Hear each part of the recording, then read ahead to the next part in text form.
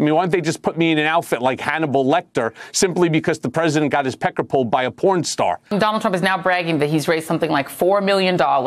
He's sort of out there with a lot of bravado, as if he's not afraid at all. But we now know that this is going to be a real booking. He's going to get his fingerprints taken. He's going to go through what you had to go through. Not exactly the same. Not exactly the same. And, well, it's going to be very different. I mean, he is the former president of the United States, and there's a certain deference. You know, I was handcuffed. Don't forget, I went through that processing twice. Second time with the unconstitutional remand. That's, you know, the court over at the 500 Pearl Street decided that it was important not only that I should be handcuffed, but shackled as well. I mean, it's amazing that I could be handcuffed, shackled,